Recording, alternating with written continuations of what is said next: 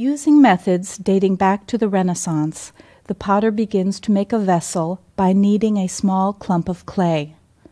She forms the clay into a consistent mass, ridding it of air. The potter carefully centers the clay on the spinning wheel in preparation for what is called throwing or forming the jar. She maintains the wheel's consistent speed with her feet. By exerting pressure with her hands, the clay takes on the desired shape. The potter centers a mold which is used to make plates quickly and uniformly. She then centers the clay and, using her hands, presses it onto the mold. Keeping her hands steady with a bar, the potter removes excess clay to make a thin and uniform plate. The potter coats the maiolica vessel with a tin glaze after its first firing. Tin glazes are used because they produce an opaque white ground and are unlikely to run or blur during firing. In the process of dipping into the glaze, Renaissance potters occasionally left fingerprints on the surface of vessels, usually around the base.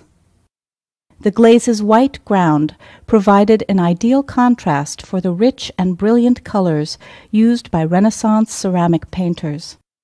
After the glaze has dried, the potter paints maiolica in colorful patterns and images. The pigments available to Renaissance potters were limited mainly to blue, green, and earth tones.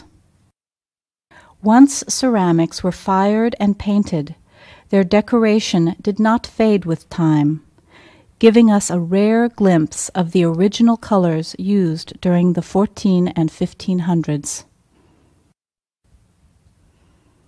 In the Renaissance, wood fires produced heat for kilns. The burning wood released ash, smoke, and gas, which could endanger vessels. To protect the most precious vessels, potters used containers made of special refractory clay, able to withstand very high temperatures. All maiolica vessels, once decorated, were put back into the kiln for the second, or what's called the glossed firing. During this second firing, the glaze and pigments fused to the vessel, giving maiolica its distinctive bright colors and glass-like finish.